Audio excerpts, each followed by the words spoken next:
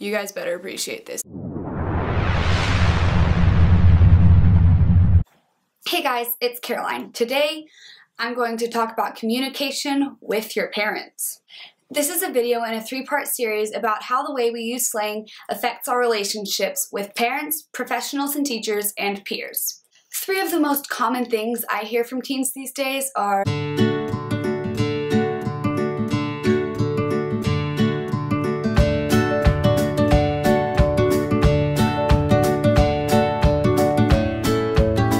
which really isn't true at all. When you say they don't know me, you may be telling the truth, to be perfectly honest.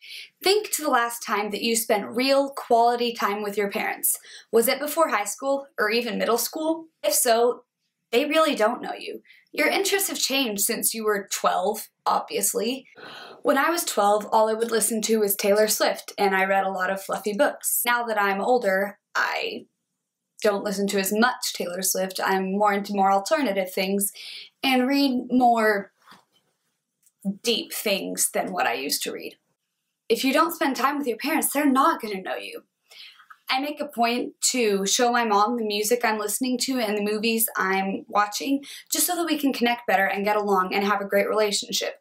Last night, we were driving home from church, and I played her an entire Relient K album because I thought she would like it. There were some weird songs on it, but I think she liked it overall, and it really helped us bond. She texted me while I was at school, and said, I really enjoy it when we bond and listen to music together. And so it's really cool when you have a great relationship with your mom. When you say, they don't get me, there's 2 things here. They may not get you because you're speaking like a foreign language to them. If you were to say, OMG, I totally ship Sherlolly, it's my OTP. Most people wouldn't know what on earth you're talking about, and if you don't know what I'm talking about, hey, more power to you. On the flip side of that, they do understand what you're going through. They were young adults, teens, whatever you want to say, once too. And so they have an idea of your struggles. Even if it's a little bit different, it's still pretty much the same. The other day, there was a certain article of clothing I wanted to buy, and my mom didn't particularly like it, and she explained to me that when she was my age, she wanted the exact same thing. So really, it's nothing new.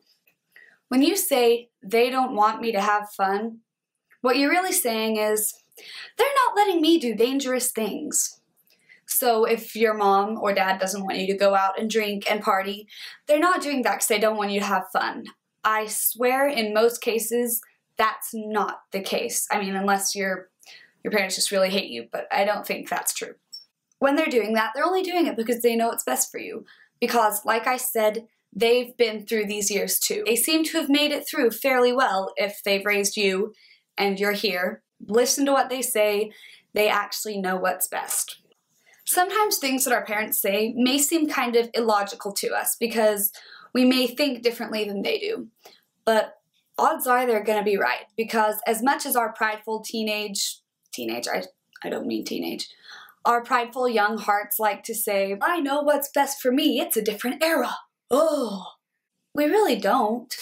They've been through so much more than us, and they have so much wisdom to offer that it's actually a really great idea to listen to what they have to say. Don't be prideful. It's not going to help you ever, anywhere, ever. When you miscommunicate with your parents, there are some labels. So your mom may be all, what have I done wrong with her? She's acting so rebellious. And you may be all, my mom just does not get me and I have to blog about it. She's such a stiff.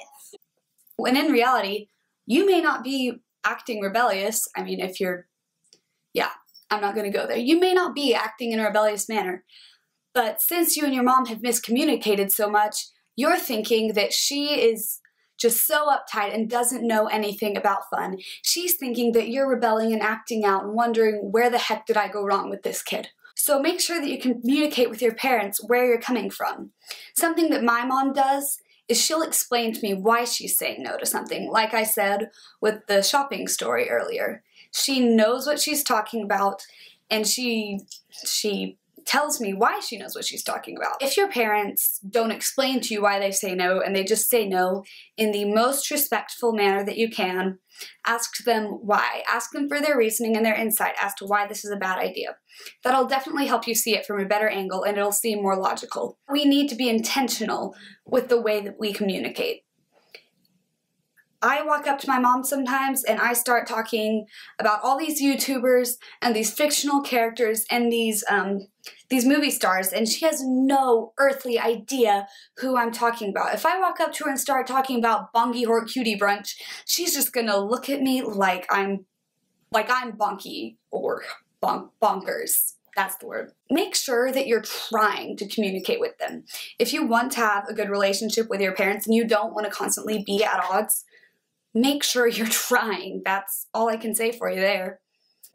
Are there any ways that you communicate with your parents? Any tips that you have? Put them down in the comments. Our quote for today is from Ephesians 6:1. It says, "Children," I know you hate being called a children, but a child, but it's just the Bible.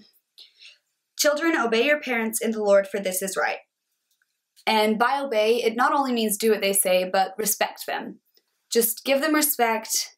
You'll be good because that's the right thing to do.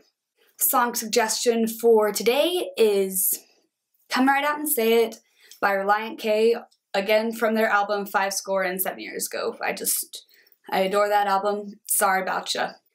Really, it's about not beating around the bush and just saying what you need to say without trying to sugarcoat it or, what's the word, insinuate, manipulate, all of those things. Just come right out and say it, and yeah, you do that. Make sure that you like, subscribe, finally know where the button is. I looked and made a point. I was intentional in finding that button. How about that? So subscribe, share, follow me on Instagram and Twitter at It's Not Carolyn. Have fun, change the world.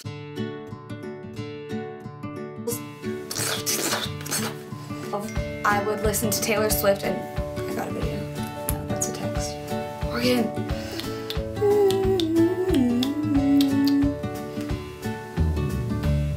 You enjoy that? You know you did.